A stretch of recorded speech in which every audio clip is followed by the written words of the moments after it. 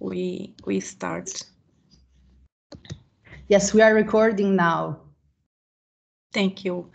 I'm activating silent some microphones so you can put on again when you need to talk. Okay. So good afternoon, everybody. Thank you for participating in one or more sessions of our webinar series, Babel Tower, Museum People in Dialogue. Today, we are honored to have here the President of ICOM, Alberto Garlandini, and the President of ICOM, Bruno Brulon. And also some representatives of the Cimento Velho Eco Museum in Italy, some students from museology in Quebec, and some students from museology and art history and archaeology here in Liège, Belgium. For today, we will not read the rules, as since most of you already participate of other sessions, so we only kindly ask you to silence your microphones and be aware that we are recording. The videos will be are being prepared to our YouTube channel. Over the course of almost 3 months of intense activity, we have seen over 30 presentations. We had over 220 registrants from 2,000 countries and on 4 continents. We met the communication challenge as best we could. We managed the communication challenge as best we could without imposing a single language and trying to be as inclusive as possible in situations where people were not fluent in the working language of a specific session. This webinar series was conceived by Gilze Papalardo and myself, both as part of her mission as visiting scholar researcher at the University of Liège's Museology Service, and her interest around eco-museums, urbanism, environmental justice, and transdisciplinarity. And as part of my course, an elective course I teach here entitled Museology Seminar, Insurgent Museums and Museologies. Gilze Papalardo's mission is sponsored with a grant from the European Social Fund within the framework of the project Researches, Attraction and International Mobility. After the realization of the series of webinars, the launch of our YouTube channel with the translated videos and the publication of an article together, we will work for the publication of the proceedings of the Babel Tower webinar and to create a network for the ones interested in maintaining contact with the Babel Tower community. In addition to my museology seminar, these activities are also part of a research project called Insurgent Museologies Transnational Exchanges, which is part of the strategic plan of the Research Unity, Art, Archaeology and Heritage, Axis, People, Spaces and Territories. This research project is interested in the new subjects of museology of our time, called here in a generic way, the insurgent museologies. These tendencies or trends have emerged in different contexts of insurrection, questioning the established and traditional model of museum with a rather militant and out-of-the-box profile. But we also consider the efforts of some agents who work from the so-called classical museums and museological theory to transform them. The idea is not to establish and define a new jargon, but to facilitate the interpenetration of discussions and networks that are sometimes enclosed geographically or by scientific field, and to disseminate inspiring idea and practice. These webinars would not be possible without Igor de Varine having put Gilsi in contact with me.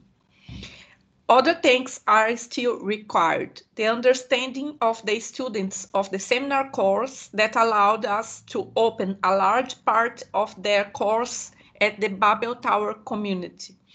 The scientific committee composed by Gilsi Papalardo and Martina Barceloni Corte, a colleague in the architecture college here in Liège, and the group of master's students and doctoral candidates, PhD candidates, who formed the organizing committee of the series. Obey Albitar, Pauline Duret, Julia Gulli, Megan Fassan, Alix Nissen, Edouard Nzoyera, Océane Mestre, Florian Paquet, Camille Ofsumer, and Lea Di Francisco. Today, museology acquires new contours from emerging subjects in the world of museums and heritage, and the demand for symmetrical and decolonial epistemologies. The pandemic has taken us to think of preservation in a much more integrated way, not of objects and treasures from a colonialist and accumulative mentality, but of humanity itself and of the exhausted planet. The history of museum is very much linked to the human desire to last forever and to control and consume everything that surrounds us. But reality shows us that there is no future in this way, and that the well-being of all living things is much more interconnected than individualism might advocate. One of the greatest contemporary philosophers, Ailton Krenak, a Brazilian indigenous leader, brings us to a reflection on preservation that museology cannot longer avoid, on pain of ensuring the posterity of collections for a future without human beings. I will share an image here with you to you have access to his words. 1 minute. Sorry, this. The idea of the integrated museum of Santiago do Chile is more and more urgent. I leave you with his words. It is terrible what is happening, but society must understand that we are not the salt of the earth. We must abandon anthropocentrism. There is a lot of life beyond us. Biodiversity does not miss us. On the contrary, from childhood, we learn that there are lists of endangered species. As this list grows, humans proliferate, destroying forests, rivers, and animals. We are worse than COVID-19. This package called humanity is absolutely detaching itself from this organism called Earth, living in an abstraction of civilization that suppresses diversity, denies the plurality of life forms, existence, and habitats. I pass now the words for Gilsi Papalardo, who will conduct the works for this afternoon here in Belgium and morning in America. Thank you very much. Thank you. And thank you for these inspiring words, Manuelina. Good morning and afternoon to everybody. And today, so we close this first cycle of exploration that we have conducted through the Babel Tower. And so we have done a series of debate, exploration and reflection, but now we are enthusiastically open to further developments of these transnational and transdisciplinary exchanges. And for this reason, all the inscribed people to the series will continue receiving some updates from us and hopefully other invitations in order to keep these dialogues alive. And first, as you know, we have repeated that many times, we have announced the launch of the YouTube channel by the end of April that stored all the recorded webinars. So we have already uploaded almost all the videos that have been recorded. It's a very rich set of videos that you can already look at that. You have to search for Museology ULEG and you will find the past webinars recorded. We are still in the process of inserting the subtitles. It's still a work in progress. Sorry for that. You probably have to wait some weeks more in order to have the complete subtitle. It has been a bit challenging, but in any case, you can already see the diversity of the webinars that we have done. There is a microphone on. Okay. Okay, so before starting, I also want to thank all the people that Manuelina has just mentioned and have warmly welcomed me and supported in developing this research mission, albeit in this virtual asset due to the current pandemic crisis. So again, thank you to the organizing committee for the hard job of transcribing and translating all the webinars, as well as for keeping this series very vibrant.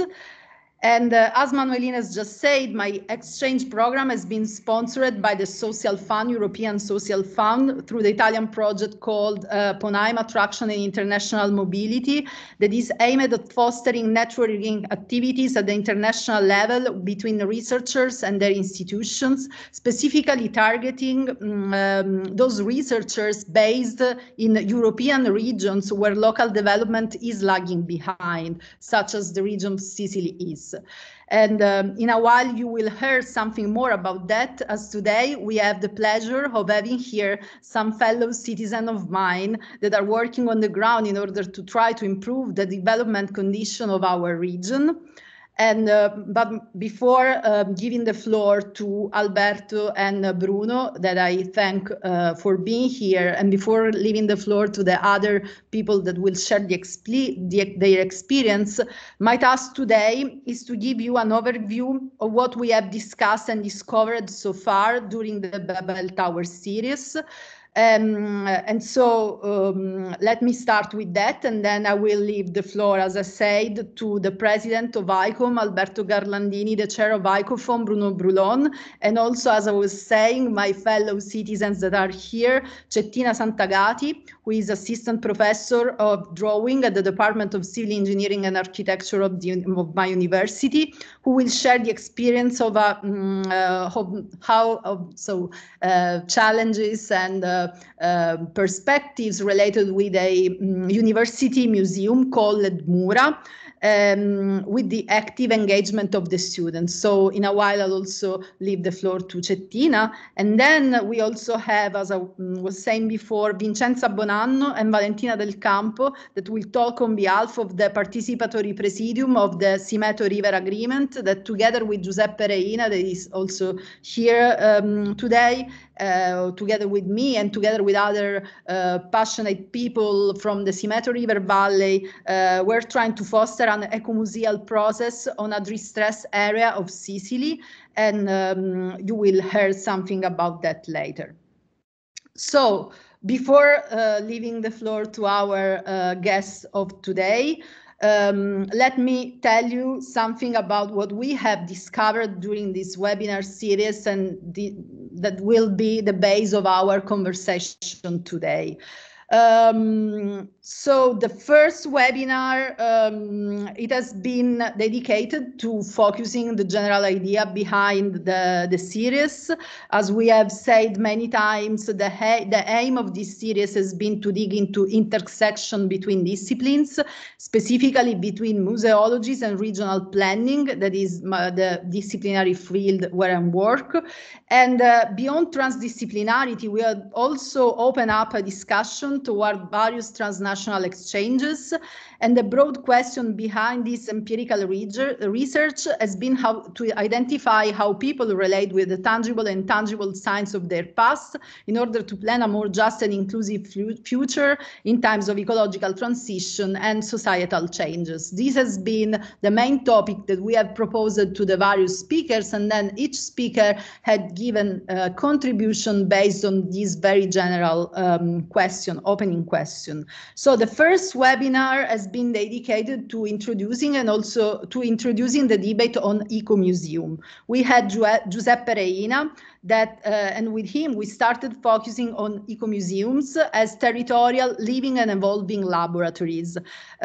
So we focused how not only they are aimed to inventorying, documenting and preserving heritage and the landscape, but also at sharing and creatively enhancing local development, projected toward experimentation and exchange and innovation through the continuous redefinition of action and relations between individual, collective subjects and institutions.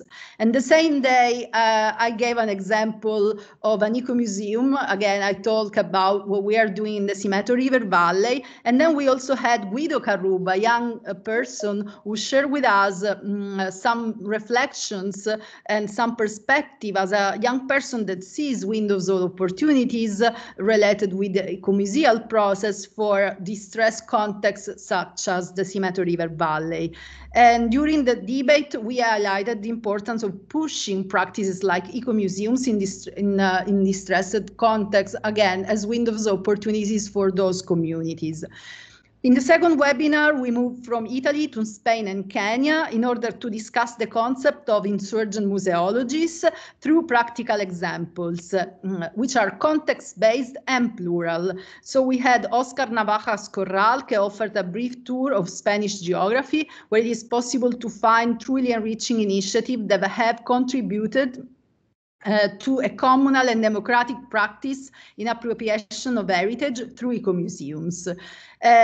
So he has recalled many pioneering experiences in community participation that has produced awareness, raising awareness, and has produced social cohesion.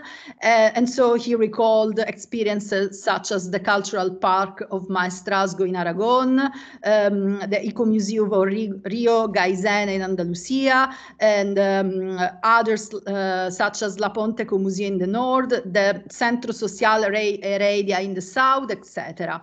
And so all these experiences can be positioned as social museological initiatives based on a strong militant and democratic character. And then the same day, we also had Eduardo Zoyera, that presents its analysis as part of his doctoral research on the current situation of museums in East Africa on decolonization of Western system of museums. He has focused on political and social function of such museums in Kenya, and in the process of restructuring and reappropriating colonial heritage and community museum, and how community museums participate in this process of decolonization. So he gave some examples. We have also raised some critical aspects that emerged during the debate, such the risk of propaganda, and then Edouard concluded, pointing out the social and political functions of these museums in the search for unity and pacification. In the third webinar, we had two very diverse, but in a certain sense, complementary presentations. On one side, we hosted Mike Robinson, that is full professor of cultural heritage at the University of Birmingham and director of the Iron Bridge International Institute for Cultural Heritage, that is Europe's largest independent museum. He gave a very provocative presentation titled Breaking Out the Museum, Radical Rethinking Value. He showed some examples around the world, and through this example, he pointed out how museums change depending on what societies and communities value, argued that sometimes it takes time for an object to become appreciated. For example, he talked about the Iron Bridge. Today, there is a sense of pride on being the birthplace of the Industrial Revolution and the first mass production of iron. But of course, 300 years ago, it was different. And now people are proud to be the custodians of what he called a national slug collection. And he concluded with a reflection, the necessity of recalibration, how societies actually engage and use museums, particularly in the face of very rapid social and cultural change and economic pressure. And the question he leaves us with is how these changes affect what we actually value in the world, how to create not just physical space, but also intellectual areas of reflection for the new thing that we value. And that was the open question he left us with. And the same day we had another presentation focused again on eco-museums. We had Orla Breslin that shared with us her experience in being the local operation coordinator in the creation of the Ireland's first eco-museum in rural South Kerry. And so she gave some details on the genesis of this process that started 5 years ago, and it is aimed at fostering long-term environmental and educational tourism. And the core of the approach she shared with us is the co-production of knowledge and projects. That is easy to say, but unfortunately very difficult to apply, as we have discussed that day. Also in times of social distancing and the pandemic crisis we are going through. Then during the 4th and the 5th webinar, we hosted twice Obey Albitar and André de la Place. Obey started recalling the book of Nina Simone of 2010 that is called The Participatory Museum, and he gave the example of migration museums in Brussels as an example of a participatory museum, which is a current focus of research. So he talked a bit about the Migration Museum in Brussels that opened couple of years ago in 2019, and it has been created by a non-profit organization and offers a permanent place for stories of first generation of immigrants with a collection that is constantly renewed every 6 or 8 months. So again, with a participatory approach, and we focus some key points and limitation also of this approach. And then Andrea presented her dissertation, whose goal has been to highlight the representation of immigration in permanent exhibition, and she has studied 3 examples: the Ellis Island Migration Museum in New York, the National Museum of History of Immigration in Paris, and the 3rd museum is Museum of Immigration in São Paulo, Brazil. And she focused on the 3rd one, pointing out some characteristics of this museum and how important is to ask how spaces of representation stage the history of immigration. We reflected upon the importance. It is not just a matter of how communities share their personal story and their personal objects, also the object of memory, how are they presented in this exhibition alongside with the local, national, international history. So she gave some critical reflection on the relationship between how objects are related with this different level of history. And then the same day, still remaining in São Paulo, Brazil, we also had Gabriela Aidar, who coordinates the inclusive educational program at the Education Department of Pinacoteca of São Paulo in Brazil. And she has discussed some challenges and opportunities related with developing socially engaged practices in traditional museums. She has talked about their educational program that includes groups of homeless people, incarcerated people, children from school, fragile people carrying physical and mental disabilities, etc. So she has shown the type of activities that museum is carrying out with these people, and she pointed out how activated, inclusive museological practices in traditional institutions is a challenge due to the rigid organizational structure and logics of operation and power within the more traditional museums, but it is worthwhile to try. And so she showed us what type of activities they are carrying out there. The sixth webinar was more focused on territory and local development. We hosted a landscape architect called Tim Schauwecker with an interest for landscape history with the purpose of generating specification for habitat restoration and ecological design. So in his presentation, he highlighted the role and importance of historical maps, historical surveys, documents, and their use in ecological design.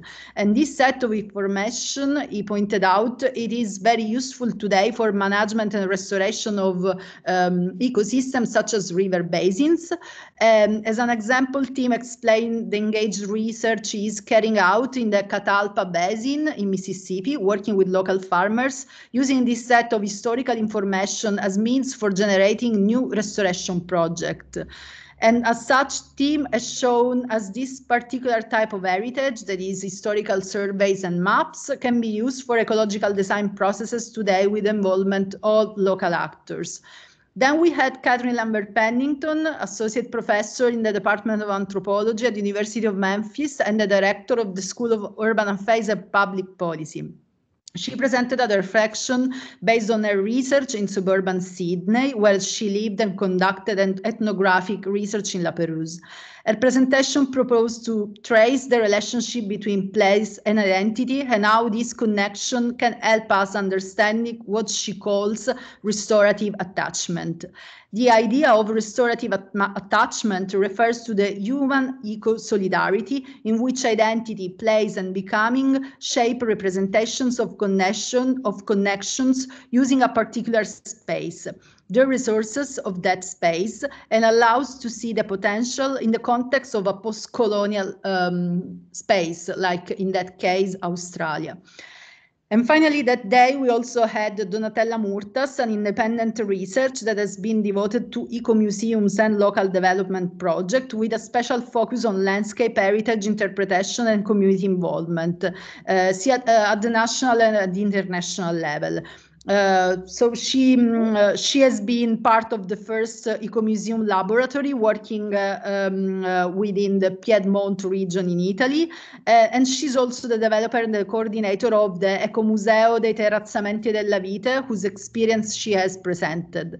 And reflecting on her experience and on the meaning of cultural heritage, she pointed out how important it is to rethink, to reconstruct the meaning of places and of life, stressing the importance of concepts like trust and credibility as the base of eco-museums.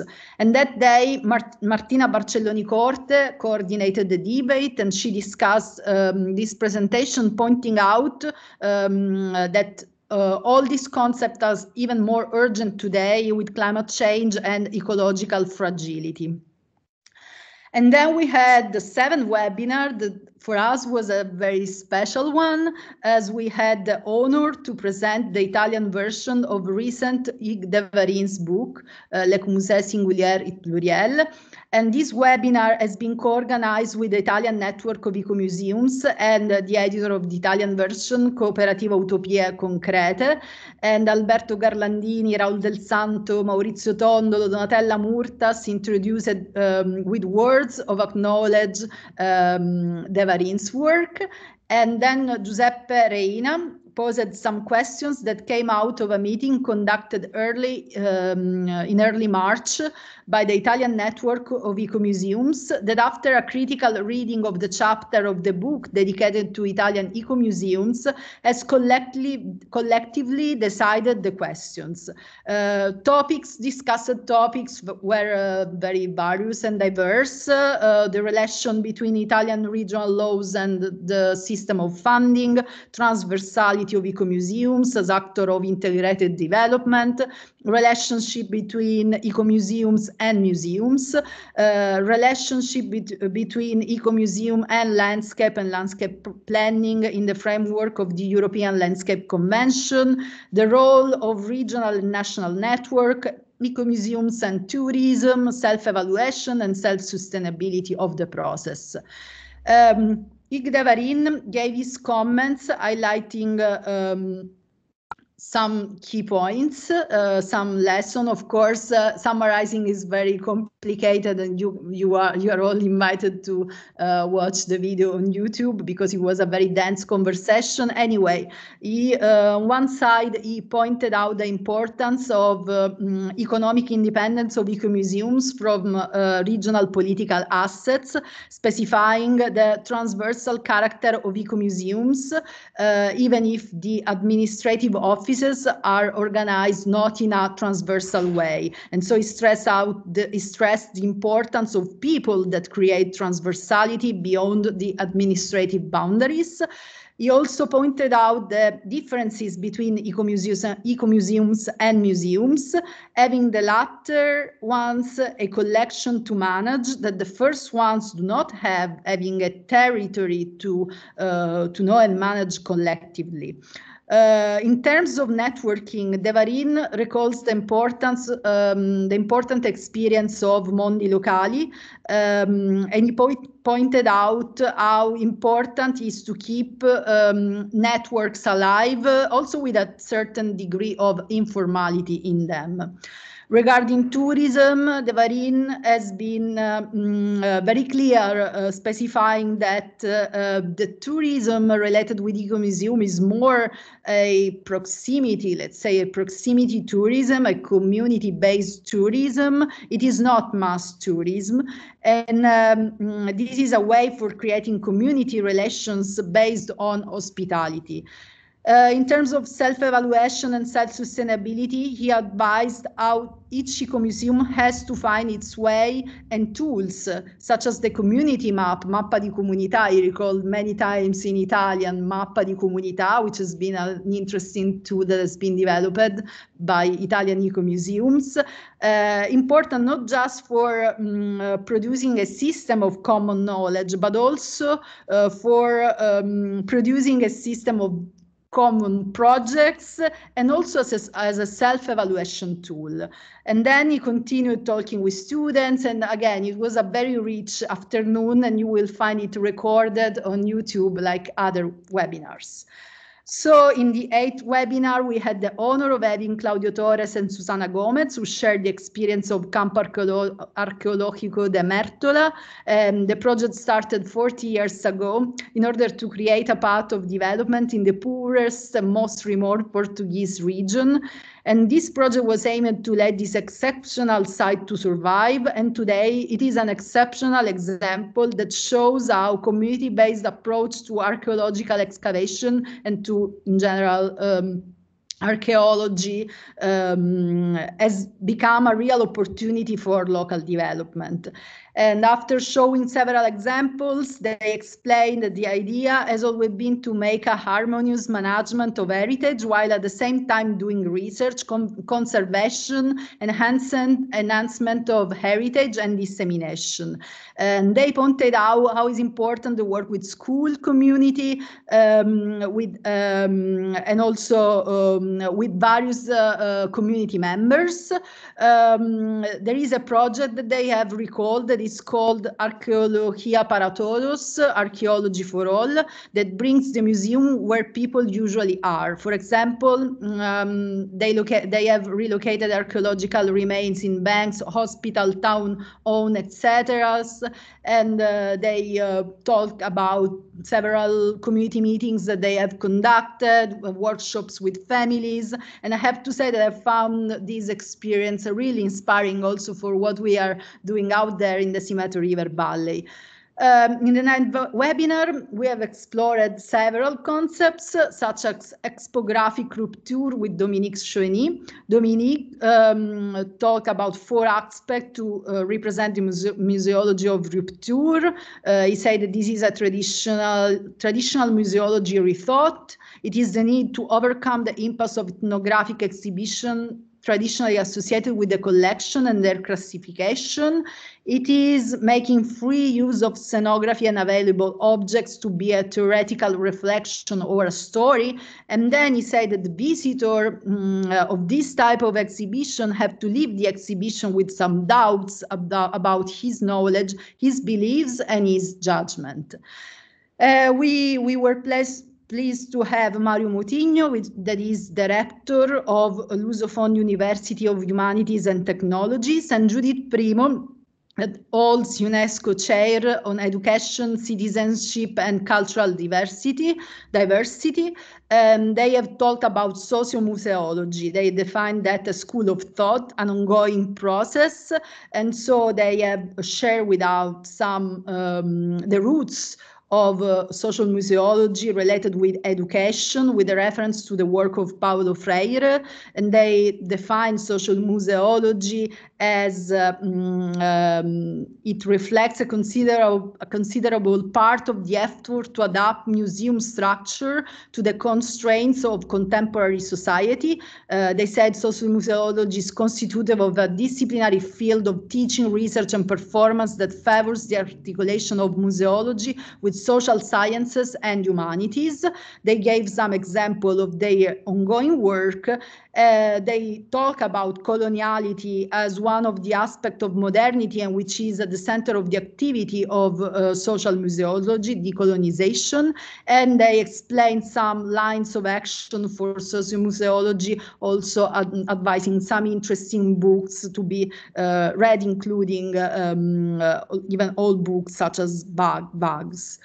Armando Perla presented his intervention called Museology of Human Rights, or Droit de la Personne. He questioned the current definition. He critically questioned the current definition, said that he came out of the ivory tower, and proposed another one, saying that museology of human rights is a type of museology from below, a set of museum practices and corresponding body of theory that aim to further human rights through the prioritization and participation of historically excluded people in all museum processes that directly affect them. And so he gave also some example between Canada and Brazil. And last Friday we had the last webinar, and we have discussed museums experiences in Belgium, in the Brussels area, thanks to Gladys Verkam-Grajen, in the Flanders, thanks to Olga van Oost, and in Wallonia, thanks to Kim Kappart. And with them, we have discussed concept of participation, polyphonic narratives, agonist museums, and power structures. Also, on March 26th, there was a session closed to the public, but was open to the students, and students of from University of Liège, together with students from University of Quebec in Montreal, has discussed the process of public consultation related to the construction of the new ICOM definition of museum. And so the student, this session was led by Professor Bergeron, and the students had a brainstorming on the new definition of museums. And and I don't know if today some of them at the end want to add something related to what they have discussed during that session. So having summarized this journey that, as you see, was very intense and very dense, now I want to stop, of course, because I also maybe talked too much, and I want to leave the floor to Alberto Garlandini, who is the president of the International Council of Museum, ICOM International, former chair of ICOM Italy, also president of Scientific Committee of Trento Museo delle Scienze, president of Abbonamento Musei Association of Aosta, Vallée, Lombardy and Piedmont, member of board of director of National Museum of Palazzo Ducale in Mantua, and of the Scientific Committee of Brescia Musei Foundation. He was the speaker of UNESCO's high-level forum on museums. He gave and delivered several lectures at university and international conference, and he has been widely published in Italian, English, French, and Spanish. Thank you again, Alberto, for being here. And also Bruno Brulon. I want to introduce them in a row so that then I will leave you the floor for commenting the series. So Bruno Brulon is a museologist and anthropologist based in Brazil, professor of museology at the Federal University of State of Rio de Janeiro, and professor in the postgraduate program in museology and heritage, and he coordinates the laboratory of experimental museology at this university, working closely with community-based museums and with several projects in the grassroots level involving cultural heritage and museums. Currently, he is the chair of the ICOM International Committee for Museology and co-chair of the Standing Committee for the Museum Definition, ICOM Define. So dear Alberto and Bruno, thank you again for being here. And I would like you to react on what we have said based on if you can find a fil rouge on what has been said and how what we have discussed is emerging in the debate inside your organization and committee. And I would like you to comment from your standpoint how this reflection can contribute to the broad debate related with the post-pandemic world. What's the role of the type of museums and practices such as eco-museum that we have discussed in this historical phase? Also, when we have constructed this program, we did not have any claim of exhaustivity. We were just starting a journey in order to map and trace practices of what Manuelina has defined insurgent museologies. I don't know if you would like to advise what important pieces we are missing and should incorporate into this Bubble Tower conversation. And feel free to add any comment or even criticism about what we have done. And we are here for listening at you. So first, Alberto, the floor is yours, and then Bruno. Thank you. Thanks, Manuelina and Giusy, for your words introducing today's webinar. Well, let me start saying that it has been a great privilege to be part of Bubble Tower. The webinars have given me and all participants an incredible number of inputs, sparks, suggestions, reflections. Bubble Tower has been a unique journey through the multivalent, diverse, complex, changing and exciting world of museums and museology. This extraordinary journey started with Manuelina's insurgent museologies and Giusy's eco-museums, continued with Hugues Devarin's community museums and community museology, and finished with Mario Mutigno's social museology and many museums presenting their innovative experiences. Bubble Tower has given us much food for thought, and in this conclusive webinar, I would like to point out to some keywords, some key concepts that, in my opinion, are at the core of this week's debate. Well, the first keyword I'd like to submit to your attention is change. Change. The world is changing. Communities are changing. The relations between countries and peoples are changing. The pandemic has accelerated global change. Museums and museology as well are relentlessly changing as part of the global transformation. As a global organization of museums and professionals, ICOM is actively debating the impact on museums of the challenges that our societies are facing. The crisis of traditional social identities, migration and inclusion, human rights and the fight against inequalities and racism, diversity and decolonization, urban regeneration, digital revolution, climate change, and last but not least, pandemics. Responding to the pressing requests of communities and authorities, museums are taking new social responsibilities, striving for a new, larger role in society. The core functions of museums are the conservation, exhibition, education, communication, and promotion of collections.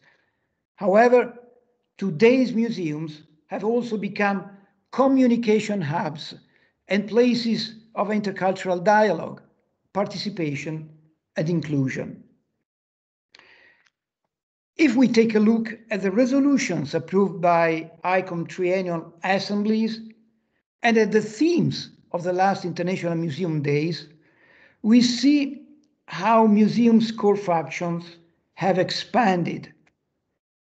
Milan's ICOM 2016 Assembly highlighted the responsibilities of museums toward the tangible and intangible heritage conserved outside their walls, as well as towards the landscapes and heritage sites that surround them.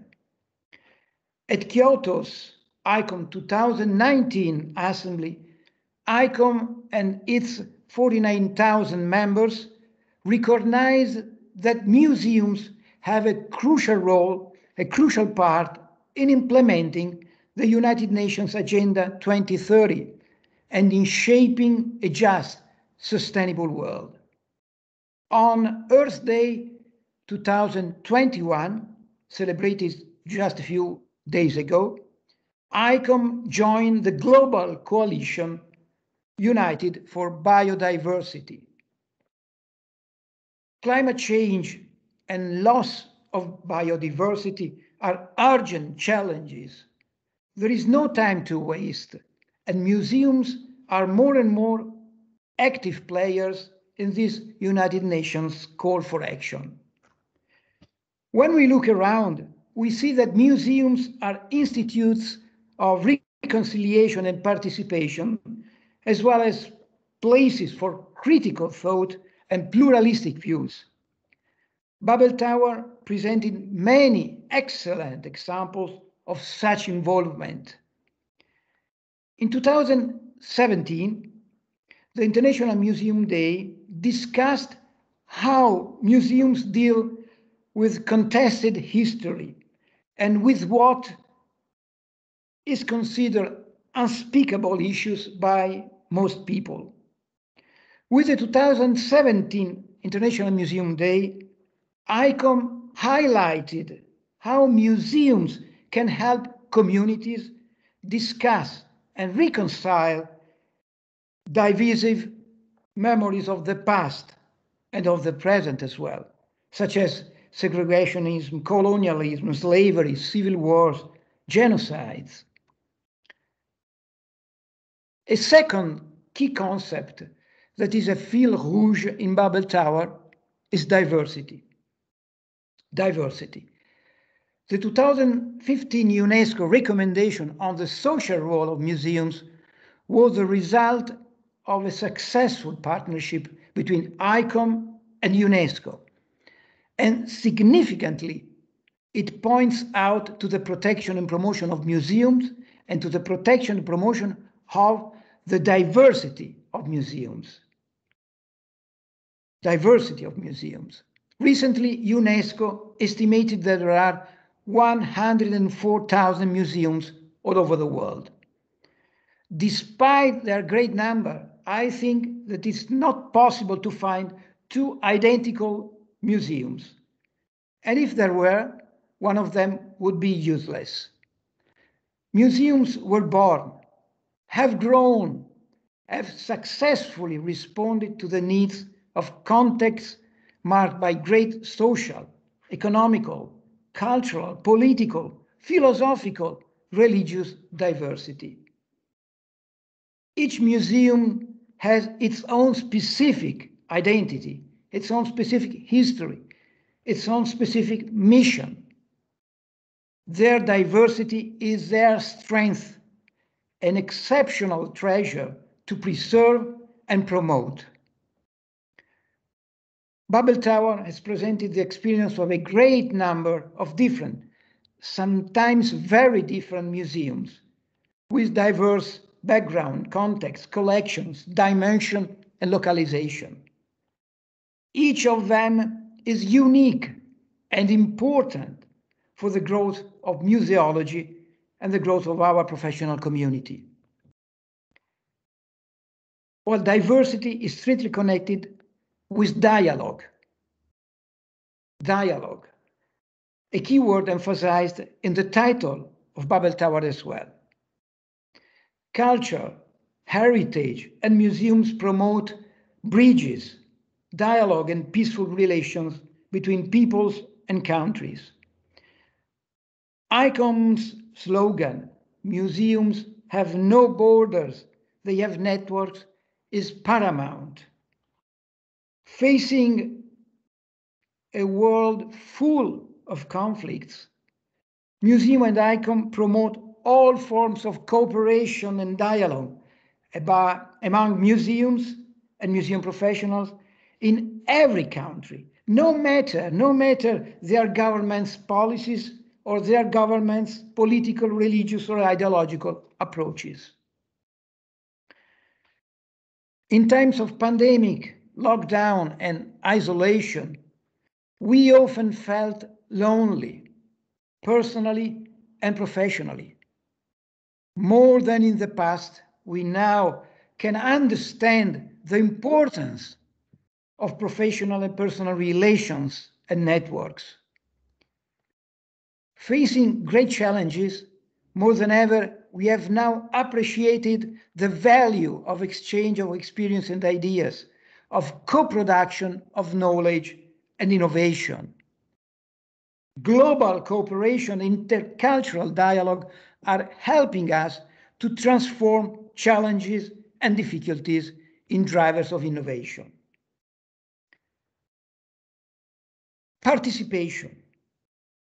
Participation is another keyword that I would like to highlight. 1972 UNESCO and ICOM Santiago de Chile Roundtable has been a cornerstone in the history of museology.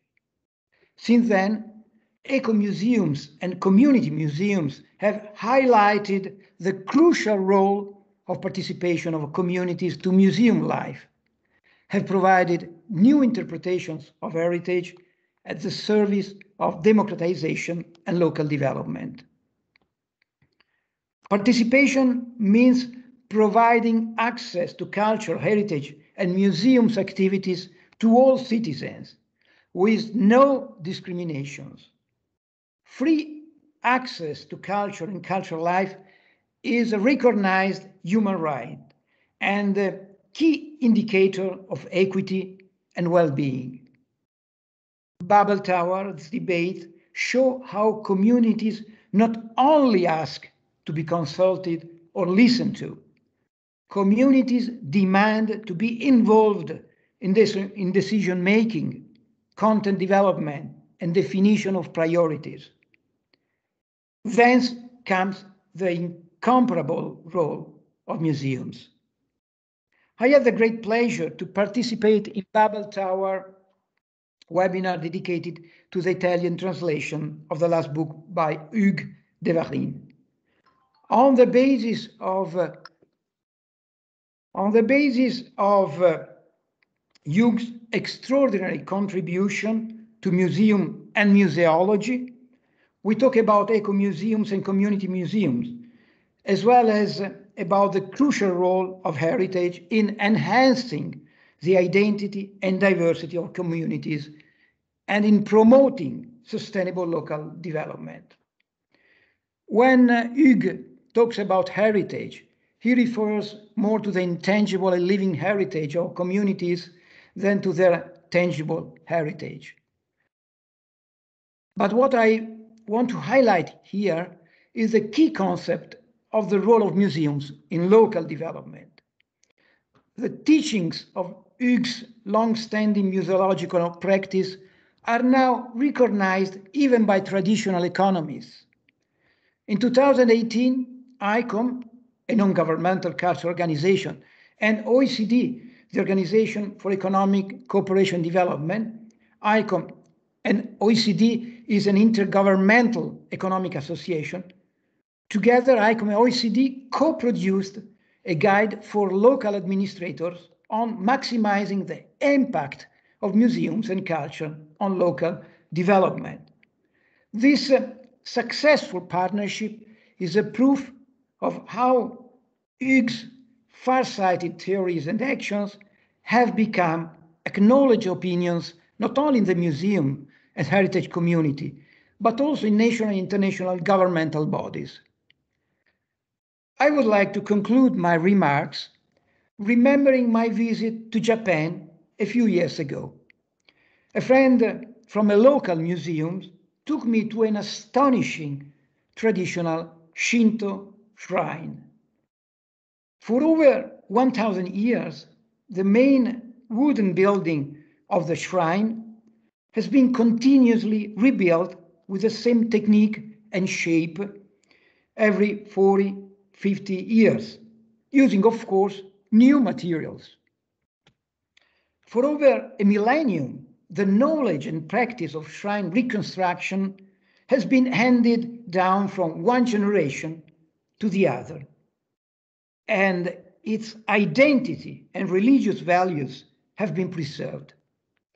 The local community thinks that this knowledge and values are part of their heritage, even if its building materials are recent. The shrine is undoubtedly part of their heritage. The Shinto shrine shall be considered at the same time part of the tangible, intangible, and living cultural heritage of the community. From my point of view, this example highlights that it is high time to bridge conceptual and disciplinary chasms. We are living in a hybrid world where digital activities merge with face-to-face experience. An hybrid world where promotion and communication of tangible and intangible heritage should be as integrated as possible in order to reach the largest public. A world where museums are developing digitization, a new hybrid form of cultural experience and dissemination. More than ever, museums are melting pots of competencies, knowledge, disciplines, and professions. A sound spirit of cooperation, interaction, cross-fertilization is indispensable to improve the role of museum in society. Let me finish saying that in the last 18 months, our lives have been turned upside down. We are living difficult times. Each of Babel Tower's events has been a splendid occasion to breathe some pure air, to strengthen all the new friendships, to build up enthusiasm and trust in museums and in our wonderful professional commitments. Thanks again for the opportunity to join you in such an amazing and rewarding journey. Thank you for your words. We will discuss later. Now the floor is to Bruno Brulon. Thank you, Giusy. I would like to start by congratulating you and Manuelina for this incredible series of events. I have been trying to follow it in a distance, and I think that it has really shown how museology dialogue is an urgent matter, and museological points of views really still need a lot of international exchange in order for us to achieve a common ground and to say that museology is actually a common disciplinary field or a branch of knowledge. But I would like to really address your question on what is the common ground here, or the fil rouge, from your incredible series of symposiums, to say that I can only answer to this question looking to my own experience with ICOFOM, my committee, the committee that I'm currently chair. But when I say my committee, it's not just because I'm chair, but because I have been working with ICOFOM for over 10 years now, and it's really a joy to have be dealing with this kind of international debates in terms of museology and museum theory and practice, noticing that the one thing that we can say about museums today and in the contemporary times, however we define it, is that we are, like Alberto already said, dealing with a great diversity of experiences and also a great diversity of social issues and political issues that are present in our time. So that said, I mean, one question that probably was the common ground for your series of symposiums, but also a central question for ICOFOM, is how can we reach a single disciplinary field or a single branch of knowledge that we call museology, if we have such a great diversity of museums experiences to observe, to learn from, and to debate. I think that's where the richness of museology lies, but it's also a methodological challenge for us who are trying to study these specific experiences from different parts of the world. So first, I have to say that it is an amazing effort that you put so many different people together to dialogue, and also you have managed to select several professionals and specialists and researchers from different, not only different geographical contexts and cultural contexts, but also methodological perspectives or theoretical approaches to the question, what do we have in common after all? So for me, this is the main point here. What do we have in common? How can we approach museology and have common concepts, common methods, and common theories to dialogue? That was the question that probably one can say that was the question that founded ICOFOM in the 70s, and that was present in this committee more directly in the 80s and the 90s. And definitely that's a question, as I know, as someone who has studied the history of ICOM, that's a question that was in the beginning of ICOM since the 1950s, when some fundamental concepts and notions were being defined by great theorists such as Georges-Henri Rivière and Hugues de Varine, who have been already quoted here and who have participated in one of your meetings. So we arrived the 21st century still with the need to define what we have in common and what methods and theories can we use to analyze museums, what concepts we have to analyze museums, and how can we define these concepts, which is a very huge debate, both theoretically, epistemologically, but also politically, as we have seen with the debate of the museum definition within ICOM. I'm not really going to get into the details, and I definitely don't have the answers for you, but I would like to approach this debate and try to provoke some sort of critical thinking about how museology has been developing in the world and the state of art of our different museums, considering what I have been calling, when we look to the landscape of international museums and different kinds of museums in the world, especially now during the pandemics, we can definitely see what I have been calling museum marginality, which means to say that not all museums have the same kinds of resources to keep their activities going. Not all museums have the same kind of centrality for the national states, and not all museums are equally recognized by international organizations such as ICOM and UNESCO. So that's a matter for us to approach that is both theoretical, epistemic, but also political. And that's a matter that's very important for us in ICOM and important for me, and I would like to approach here briefly in this introduction. For that matter, I would like to talk a little bit about a special project that ICOM has been developing since 2019, which is the project that we have been entitling Museums, Community Action and Decolonization, which in a way, I think, has a lot to do with some of the topics that have been discussed here, but most importantly, a lot to do with the goal of your Babel Tower, because really ICOM has been dealing with this Babel Tower since the beginning, when we have different actors, different theorists with very diverse backgrounds and geographical origins discussing museology in their own terms. So it has really been a Babel Tower for ICOM since the 70s. And now when we approach these topics from different angles and trying to find a common ground between theorists from different contexts, especially in an international level, we have to deal with an issue that is central to all of us right now and very important, especially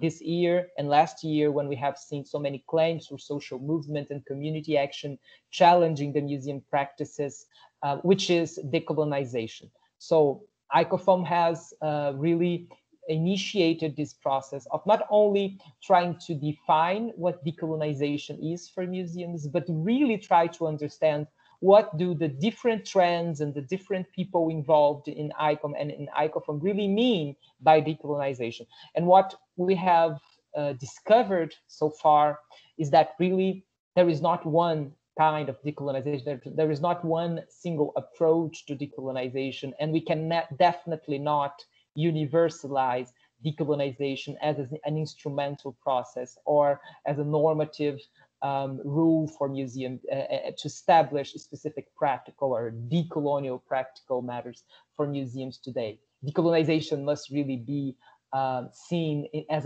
in a case-to-case basis. So with this in mind, this project aims to foster debates and develop reflexive basis for museum practice, which relate to the claims and actions of communities seeking greater agency through the forum of the museum. In this sense, here specifically, we are understanding community action as minority groups moving towards a common purpose or social cause that can lead to the decolonization of the museum and of the academic discipline that studies it and put it into practice, that we call museology.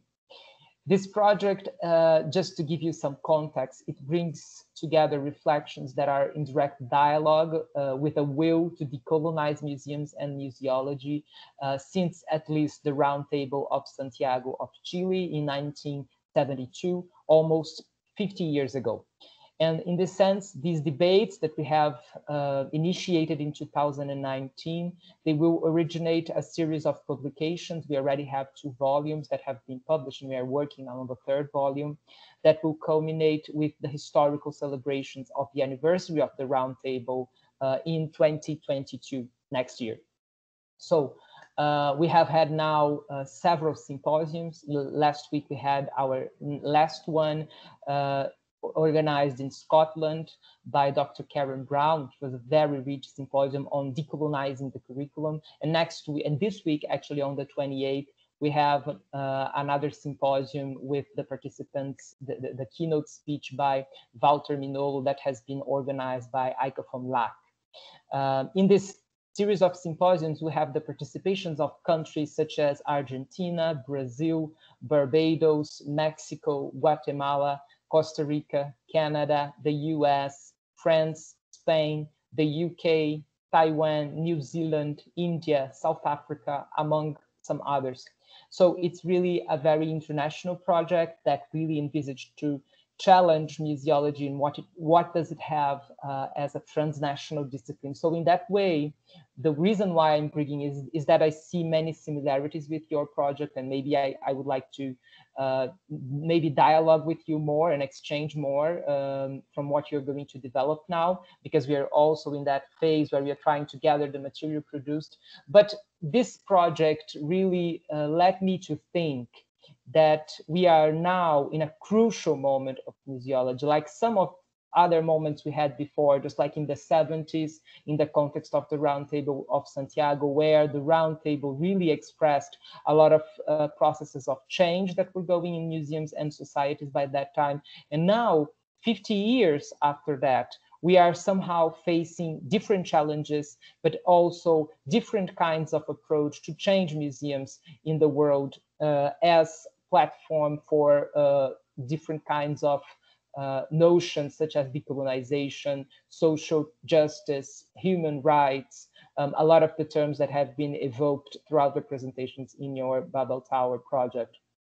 And so I would like to, one of the things that I would like to say is, how can we approach that in museological terms, not just to see that museums are changing, but try to understand this change in a critical and reflexive way.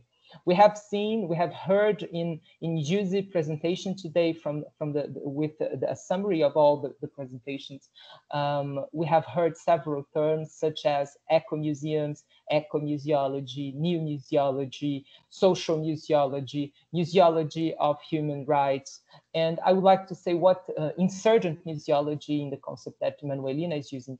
And so my question would be, how can we start establishing a common ground from these different kinds of museology and these different kinds of trends that we have been inventing and appropriating ourselves to talk about museums? Because sometimes we are talking about different things, but sometimes we are talking about common things and things that we have in common and things that we have to dialogue. So that's why I think it's important to go beyond the labels and to a more active role and a more active methodology to approach these changes that are happening in the museum field.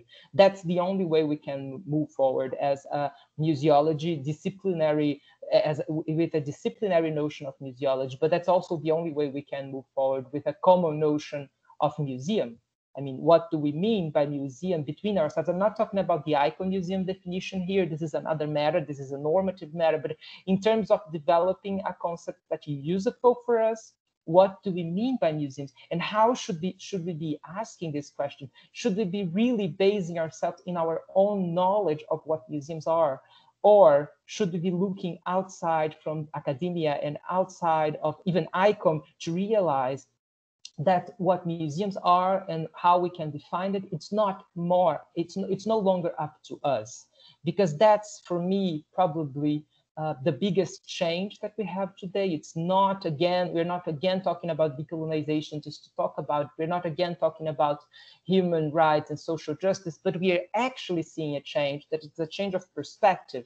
If in the 70s and in the 80s, it was the specialists and the museum directors and even the director of ICOM and changes in museums, and the idea of a social museum, an integral museum that was proposed in Santiago. Now, these concepts do not belong to the scientists or to the authorized knowledge produced within ICOM. I think the biggest difference that we have here is that these concepts belong to the communities. These concepts, even the concept of eco-museum that you here have evoked, it's no longer defined by the specialists, but it's really adapted and transformed constantly through the experiences of local people. And I think that's the methodological turn that we need to face, because we no longer have the power. We have to share this power, and we have to recognize that who defines museum is no longer the specialists, but that we really need to look to the practices. We really have to see, to have a sensibility to approach these issues from the experiences of the people. And in that sense, fieldwork and a more anthropological approach is absolutely urgent for museum practitioners, so that we can not only find a common ground, but really allow other voices to be also perceived as authorized voices in the museum field.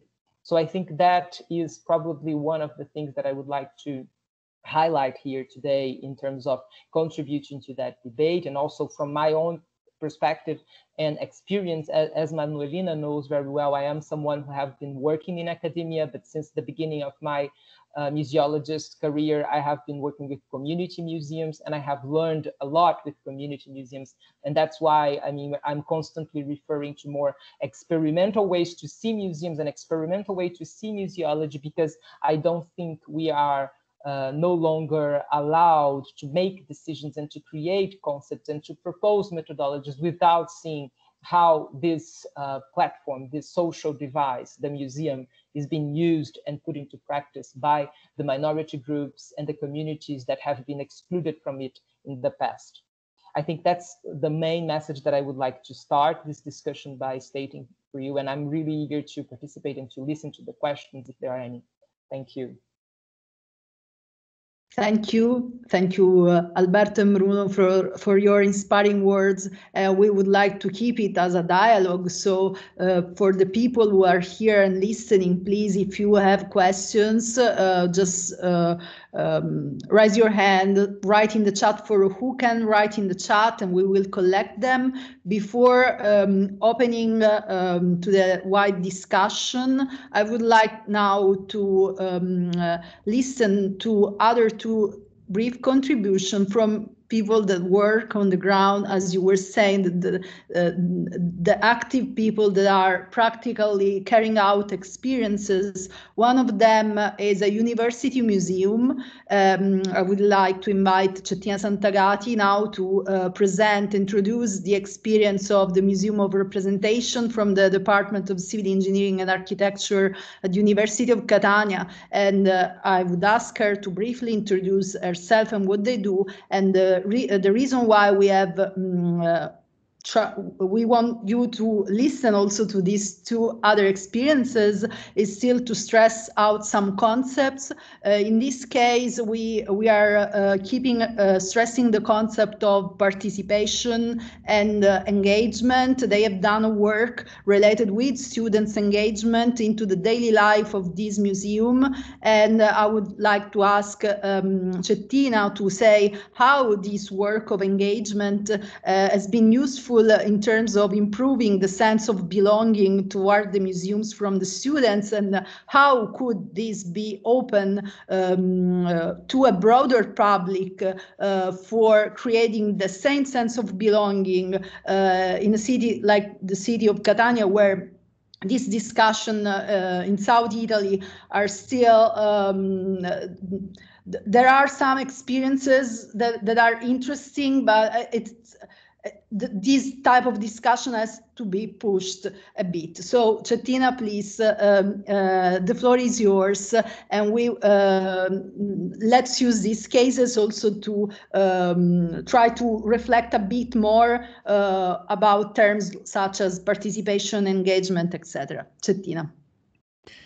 Hello, I already shared my screen. I don't know if you can see it.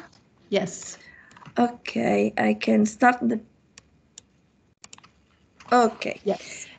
So first of all, I would like to thank Giussi Pappalardo and Manuelina Duarte for having invited us to contribute to the Babel Tower webinars. And also, I bring you salutation of Prof. Maria Teresa Galizia, the museum coordinator. As already said, Giussi, I'm Cettina Santagati. I'm assistant professor at University of Catania, the Department of Civil Engineering and Architecture. And I'm member of ICOM Italy Digital Technologies Commission. Within the Museo della Rappresentazione, Museum of Representation, but as we call it, MURA, I'm a member of the scientific committee, and I head one of the two laboratories, the one of digital surveying, representation, and reconstruction. The museum is part of the University Museum System, a coordinated network of 22 structures born in the 2015, with the aim to responsible for classifying, safeguarding and enhancing the cultural and scientific heritage of Catania University heritage, to preserve, protect, enhance, and make available to the scientific and the wider community all the heritage instruments and the results obtained through the research, the teaching, and the dissemination activities. The museum established in 1997 within the framework of Catania Lecce project under the coordination of Prof. Piera Busacca. For this purpose, a historical building belonging to the University of Catania has been restored to be used as museum. The building, Villa Zingaritetto, has been designed in 1930 by Paolo Lanzerotti, a well-known architect in Catania. The villa has been donated to the university by its owner, the lower Paolo Zingaritetto. Here you can see the noble floor of the museum, the dining room, the main hall, and the studio of the lower. The museum houses the collection of projects of the architect Francesco Fichera, the iconographic collection of engravings and prints dated between 17 and mid-18 concerning ancient, Renaissance, and Baroque architecture, so Piranesi, Savorelli, Camporesi, Panini, and De Rossi, and the collection of drawings of the departments that document the teaching activities of the drawing courses from the end of the 19th century. After being closed for 10 years, in October 2016, it was reassigned to our department, and it was appointed a new scientific director, Prof. Maria Teresa Galizia, and a scientific committee with different disciplines and competence, such as drawing, design, history of architecture, urbanism, restoration. In the restarting of the museum machine, we had several questions, and there were a lot of questions that raised on the mission of the university museums, on how to change the way that our documental heritage has been communicated, how to link together the research, the didactics with the surrounding territory, and how to involve the potential users, how to involve our students, how to involve the wider public, and also how to approach also parts of the potential public, such as the children and the high school students. The project embraces the ICOM definition of a museum, extending it to the university 3 missions, and is taking shape through successive experience and new practices that aim to combine manual creativity, technological innovation, interaction with and between the public and the museum space. Also, we consider transversality and the contamination of skills. The aim is to experiment new ways of communication languages, educating, accompanying, and socializing. Furthermore, we envision our museum participatory, industrious, and collaborative. We see our museum as a laboratory of new practices of narration and understanding of the heritage. The first step was to establish 2 labs. The laboratory are open to the internal research and teaching experience, and at the same time they constitute a center of experimentation open to dialogue of common interest with external bodies such as schools, municipality, province, superintendents, etc.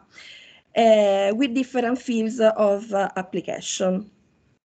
The aim is to develop new solutions, experience, and skills that allow museum users and stakeholders to enter in a relationship of co-creation of museum content and planning. Our activities have foreseen an active involvement of students, as we say, seeing through their eyes and to find new approaches. This approach brought to the development of a sense of belonging of our students to the museum places. Also, we embraced the Faro Convention principles for a broader understanding of cultural heritage and its relationships to communities and society. Indeed, objects and places are important because of the meaning and the uses that people attach to them and the values they represent. Here you can see an overview of the didactic activities linked to our courses. For instance, the course of architectural drawing and laboratory, where the students were invited to study the architecture of the 20s of the previous century, including the villa that houses the museum, and they were invited to design the exhibition of their work, as you can see in the images.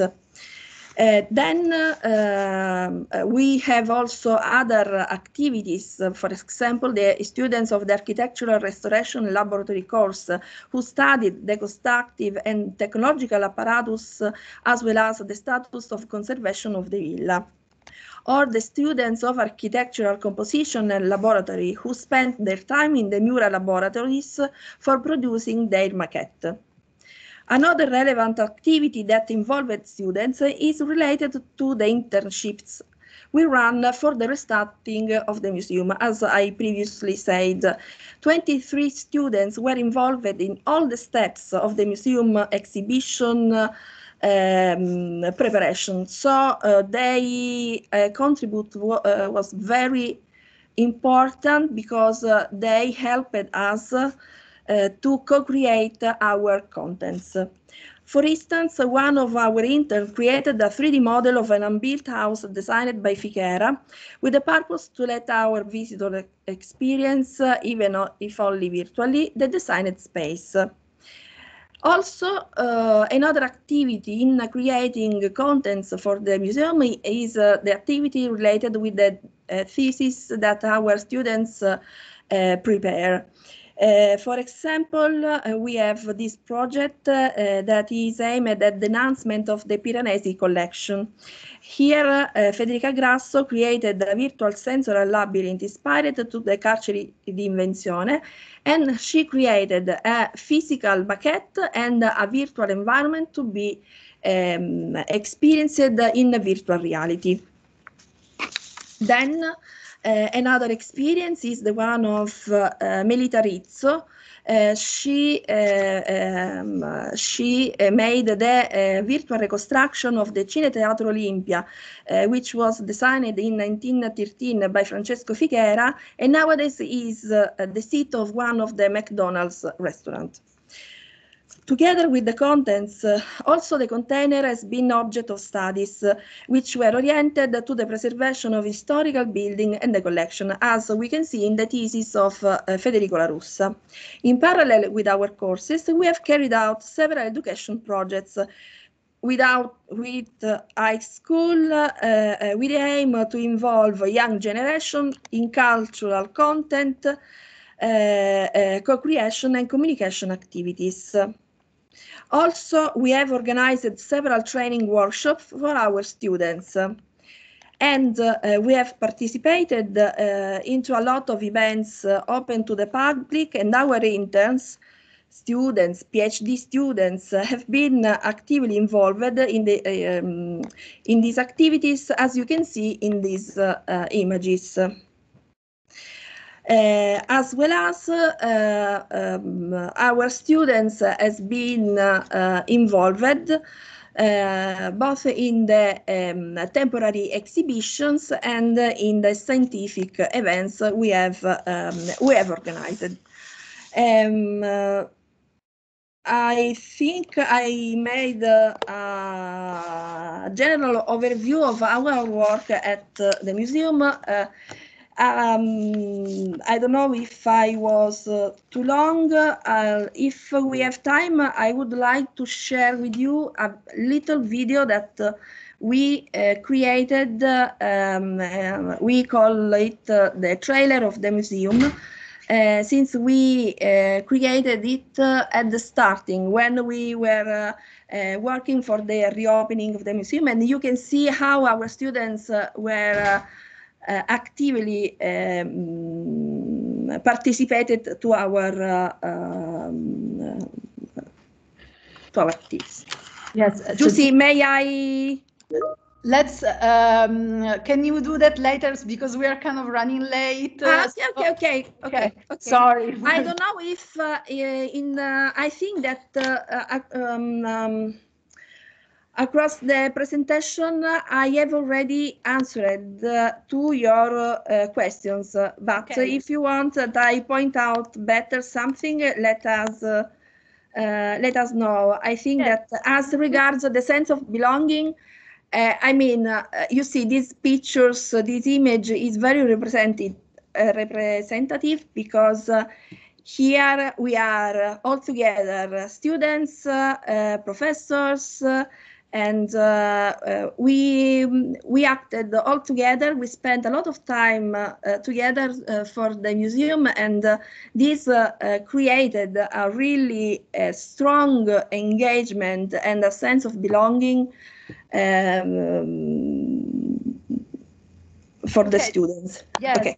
Yes, you said that, and thank you for this. Sorry for airing you up, but we can discuss that later during the debate. I just want to give the floor now to the second brief presentation, which is from Enza and Valentina from the Simeto River Eco Museum, so that we do have the two types of experiences over there, the museum, that case of Museum of Representation from the University of Catania, and now an ecomuseal process in the Simeto River Valley. Enza and Valentina, can you introduce yourself, and then Enza will give details. Yes. Good afternoon, everyone, and thank you for this opportunity. You will excuse my English. I will be brief. I am Valentina del Campo and I teach art history. I approached the path of the Simeto Eco Museum also to follow up on my studies and my thesis in museology, in which I dedicated myself above all to the aspects concerning the education of the cultural heritage. In fact, my desire would be to create museum didactics laboratories along the Eco-Museum project.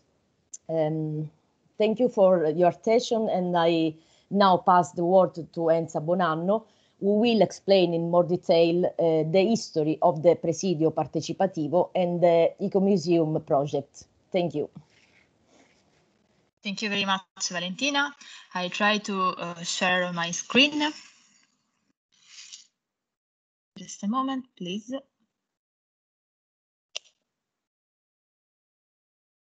Okay. Could you see? Yes. Yes. Okay, thank you. Hi, everyone. It's a pleasure for me to take part in this important webinar. I thank all, especially Giusy Pappalardo, and I try to present the history of Presidium and the process toward two eco-museums of the Simeto River Valley. I'm Vincenza Bonanno. I'm a management engineer, but today I will talk you as an activist of the Participatory Presidium and a member of the Eco-Museum coordination team. Presidium is a community-based organization, consists of dozens of local associations, and individual citizens of Simeto River Valley. The community engagement is the central point in the history of the participatory Presidium, and it's allowed to reach several results that now I'm telling you briefly. Also, social inclusion and social ecological justice have ever been implicitly among the main objectives of the Presidium. In fact, the participatory Presidium aims to promote a sustainable development action plan, able to protect proactively the Simeto Valley, including both its ecosystem and also the community. The community engagement starts in 2002 when the community of the Simeto River Valley organized a social mobilization to contrast the Sicilian region decision to build a mega incinerator, one of the 5 mega incinerators provided for in the Sicilian waste management plan. The mobilization was inspired by social, ecological, and environmental justice principles, and by a different way to manage waste and the business around it. The protest was successful, and in fact, the mega incinerator wasn't built. But the main event about this protest was that the local community, after this protest, decided to organize itself in order to move from protest action to proposition. In fact, from protest action to proposition became our motto. Since then, individual citizens and local associations, together with some researchers from University of Catania, also Giuseppe Pappalardo, start to organize themselves and to implement action for sustainable development. For this reason, we can say proudly that the social ecological justice is a cornerstone of the Presidium. So, in order to explain the effectiveness of the community engagement put in place by the Presidium, let me mention some results that came from this community engagement. For example, from 2009 to 2010, the community, in partnership with the university, had implemented the first community mapping experiment in order to focus the proposition not also on the issues of the territory, but mainly in shared values, memories, identities, as a basis, as a first step to draw up a strategical local plan. In 2015, the Simeto River Agreement has been signed between 10 municipalities along the middle stretch of the river, the University of Catania, and the Participatory Presidium. Several projects have been funded thanks to this synergy, and the network that the agreement created. One of these important projects is the European Life Projects, related to adaptation of the territory and the community to climate change. But another important project is the National Strategy for Inner Areas, also called SNAI, a ministerial program in the framework of Italian territorial cohesion policy. The Valley has been selected as an experimental area of national significance for an important point, the participatory process put in place by the community, together with university and municipalities. Our community engagement develops spontaneously in the museum process. In fact, during 2019 partners meetings, the community itself expressed the desire to work at an Ecomuseum of Decimeto. In fact, from January 2020, during the lockdown period caused by COVID, the community activists have been working at the Ecomuseum together with students and scholars of the University of Catania. The working group had worked online for 6 months, during which are done online meetings, online mapping, and the study of the best practices in this field. After this important period of mutual learning between the students and the community, the first community meeting in presence has been done. The output of this meeting, that called the Abbonamento Musei Decimeto, was a general program for a pilot year of experimentation. In the framework of this general program, we have identified 4 pilot projects, which are Museum Go to the Farm, New Chain of Value, and The River Exists, dedicated to the memory of our friend and ecologist Luigi Puglisi. And an example of social inclusion experimental activity is the pilot project named Inclusive Landscapes.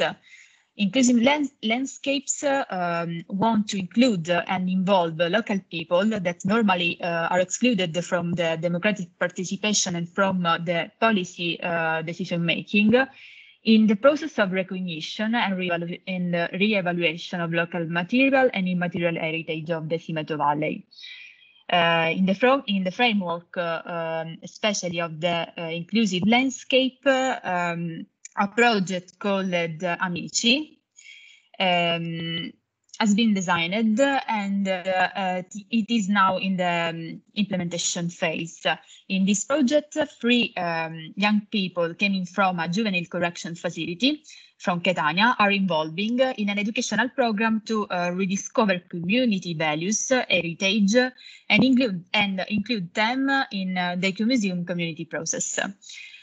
These important results prove that the social inclusion is a main theme of for our community, and that the approach to participation should incorporate instance of social inclusion. Other important inputs in this month are coming from community about this field, such as the activity for the inclusion of individuals with disabilities and the theme of illegal hiring. So from September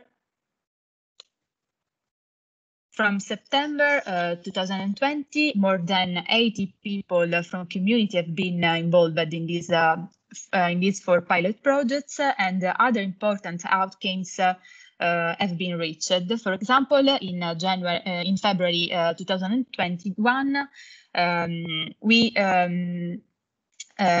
have submitted the application to obtain the Ecomuseum acknowledgement by Sicilian Parliament. So, in conclusion, we see Ecomuseum as a community-based process to promote given value to local material and immaterial heritage by means participatory process, and so by means the involvement of the Decimeto Valley community that becomes Ecomuseum's curators. Moreover, the Ecomuseum's Pact will be formalized inside the Decimeto River Agreement with municipality and University of Catania, and will made the main part of the Sustainable Activity Program for the Participatory Presidium 2.0. From now, we will write together this story by means of continuous improvement and a circular process that includes dreaming, planning, implementing, and celebrating. Furthermore, I want to cite you a Danilo Dolci's quote that inspire us and our activities. L'importanza della conoscenza che nasce da un incrocio dei saperi, dal potersi scambiare saperi l'un l'altro, dal dialogo continuo, dalla cooperazione nei dibattiti, dalla possibilità di concepire insieme le idee, le soluzioni, unirsi per essere più forti, cittadini attivi con una piena consapevolezza del ruolo che si ha nella società, La conoscenza e la partecipazione attiva sono la chiave per una società migliore. So, in conclusion, if you want, you can follow us, our activities and projects on Facebook, Twitter, and Instagram tools, and in our websites that contains a dedicated section about Ecomuseum. Thank you for your attention, and if there are questions, I am here to try to answer. Thank you, Valentina and Enza, for this nice presentation also. And let me share with the people here that for us, Danilo Dolci has been an inspiring activist and we sometimes find some connections between what he has experienced as a maieutic approach to education, which has contact points with the same approach of Paulo Freire. Sometimes they've been put together in discussions related with the education of the liberation of the oppressed. So that's for a more international audience, just to explain who Danilo Dolci and for us it's very important because he has done a lot of work in Western Sicily, working in the Belice Valley with farmers, and so we really care about his words and his lessons, and that's why that quote is very important for us. And thank you, Enza, for having shared Danilo Dolci's thought with all of us. Okay, so I'm sorry for, we're probably running a bit late, but we still have time for question, discussion, and so if students or other museum people here want to share their thoughts, their questions, reflection on what has been said, please don't hesitate, raise your hands, or with Teams button, or you can open your camera and your microphone, write in the chat. Don't hesitate. We really want to keep this dialogical, and I'm sure that there are many things to be discussed now. So just who wants to start? Just I would be happy to hear from students, for example, or other people that I know have followed us during the past webinars and want to share a comment or a question.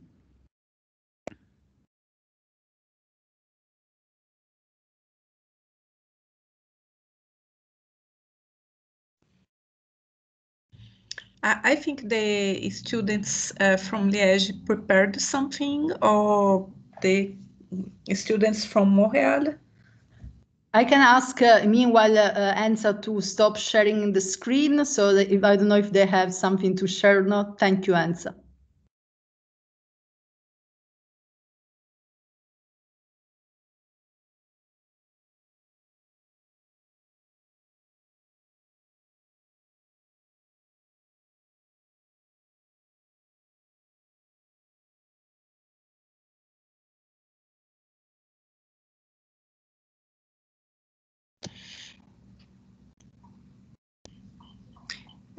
Megan, je ne sais pas, I don't know if Ocean had something collected between the students to share, and she has problems with microphone.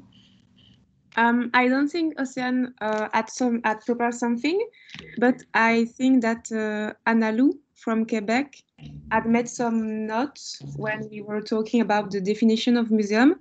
So maybe she can explain what we talked about this other day. I don't know if she is still there. Yes, hello. Hello everyone.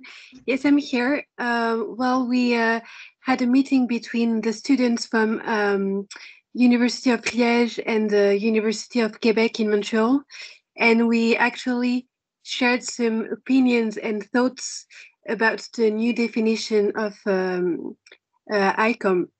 So we talked about the challenges that the definition suggested, as example, is it really possible to apply this definition concerning the museum's problems that they are facing? For example, the diversity of the missions. Is it really possible to add some new missions to museums? And we actually saw that we were sharing the same opinions, even if we are staying in different continents. So that was the main thing that we can point. I don't know if the other students have anything to add, but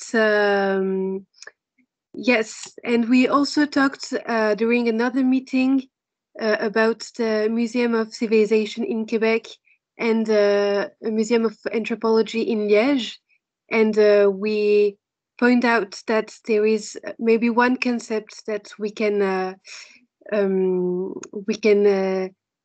deeper think about. It was the pop museology, thinking about museology as a popular concept. So maybe in another time we can discuss about this furthermore, but that was the main ideas.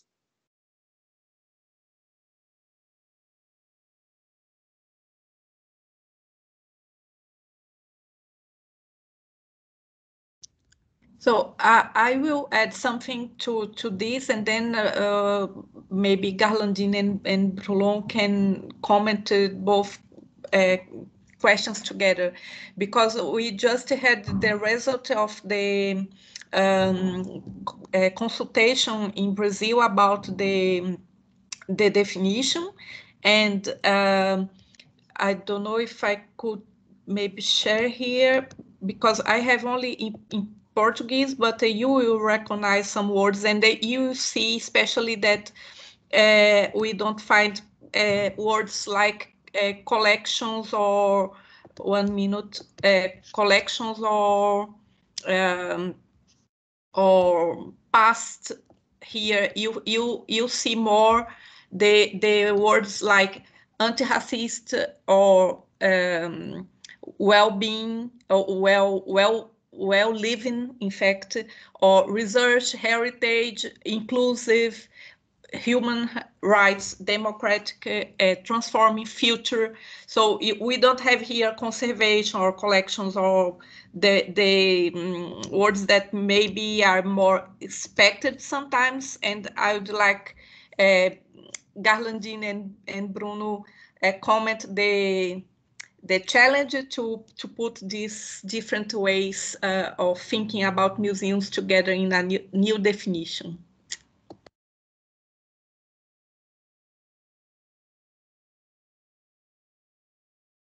Please, Brunos, you start. Okay, thank you.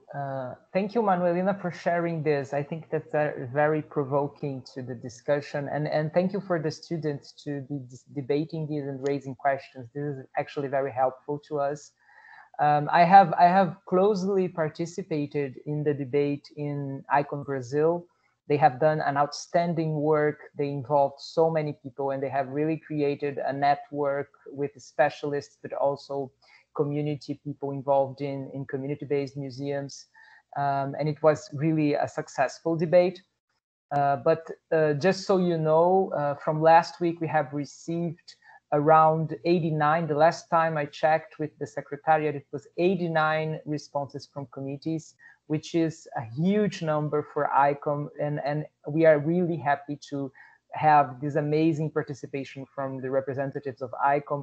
I truly think that this is a historical moment for ICOM and for the museum definition, and one that will give really interesting results, not only by proposing a new possible definition, but also for this incredible dialogue that has been raised since we started this methodology. So we couldn't be happier with this, but of course, as Manuelina presented these results from Brazil, and I have seen many other results from different committees, even ICOFON, because we have submitted our own results. It's very interesting to realize now that there are different approaches and different key concepts being proposed, but our challenge from now on will really be to find the common ground. What does all the ICOM committees have in common and want to see in a museum definition? I think that's the most interesting part of the job, and that's the most interesting part of this entire process of making a definition based on consultations to the committees. And at least since I'm an ICOM member, I have never seen this kind of engagement. I have never seen this kind of close participation from committees. And also to see that people are really moved by this discussion, it really means how important it is to have an inclusive and open museum definition that can be applied to as many contexts as possible. So this is really only the initial phase, because we're now collecting the key concepts, and then we're going to still have 2 or 3 different moments of possible consultations to the committees yet before really finding a proposal of a definition. But it's very important to see how diverse it is right now, and to see also that our path should be one of really starting a dialogue that can reach one text and one possibly a short definition that can really summarize all these values and all these notions that have been anticipated by the committees. I'm very eager to that. I cannot give you answers because actually we have an external team of analysts who are completely neutral to the ICOM process and who will be working on the data received, because as you can see, 89 committees, if you multiply this by 20 key concepts, it's a huge amount of data. So evidently us as the members of ICOM Define could not deal with it. So we need to hire some specialists to do the job. And I'm very happy that we have this qualified team to work with us. And I can't wait to present you the results. But for now, we're only initiating, so I cannot say more than that. But I mean, the results are already very much positive, considering the amount of people who responded to our consultation. Yes, I completely agree with Bruno, which is not surprising. We are always on the same wavelength. However, he has got much more information of what is going on. But however, I can confirm from other friends, from other colleagues, from other national committees, just they contacted me and explained what is going on. And as a matter of fact, I'm very happy that this consultation is strengthening the relationship between our committees, national and international, with the colleagues, with not only the member of ICOM, but the colleagues. It's there is really each committee is collecting so many contributions. That's very important. It's more than the single contribution coming from each member, is the fact that our committees, our ICOM committees, are collecting so many information, are promoting so much discussion, are trying to find the common ground inside their national or international committees. That, for me, is great. I really think that it's not important single contribution.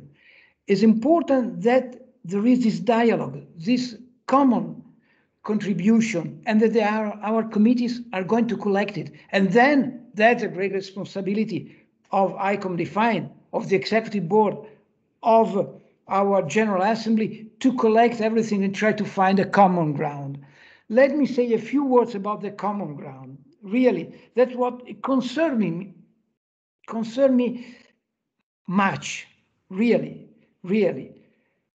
A professional association, a professional community can have a present and the future only if they are able to enhance common histories, common memories, if they share a tradition of ideas, if they share cultural and ethical references, if they can be able to find what unifies them. There is so much diversity, of course, but we cannot, as a professional association, we cannot just say, oh, there are different opinions, that's all. No, we were to try to put them together, to find out what unified us, We have so many challenges now.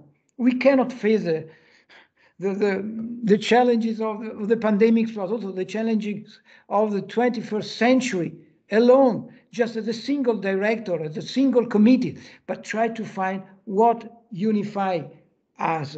That's the real challenge.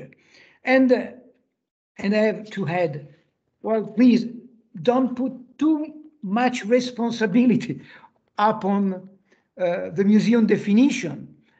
What unify, we have different identity documents. We have the code of ethics for museums. We have, we produce documents, vision documents, documents about the missions and so on. We cannot put everything in a definition. We should be, it cannot be a document 200, 300 pages. It's just a definition.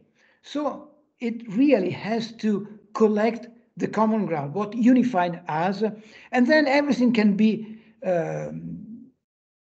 more discussed, more presented in so many documents. But here, the real challenge is, as Bruno said, he and Laura has got a great responsibility to build up a path to unity and to build up a path to someone that could be accepted, not by everyone.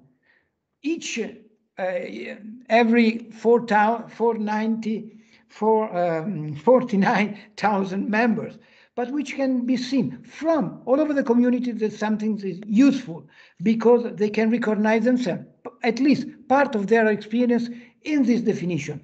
And then the different experience have so many ways to express themselves. If we are able, and this is a situation, to have a real cultural dialogue.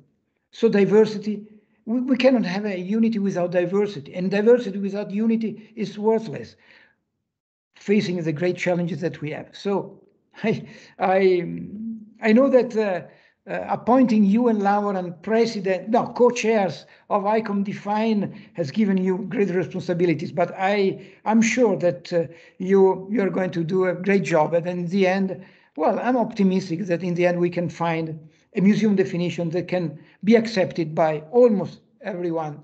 And then other discussion, other document, the revisions of Code of Ethics could answer to so many other questions that are coming up from our so complex, so lively, so exciting community. Thank you.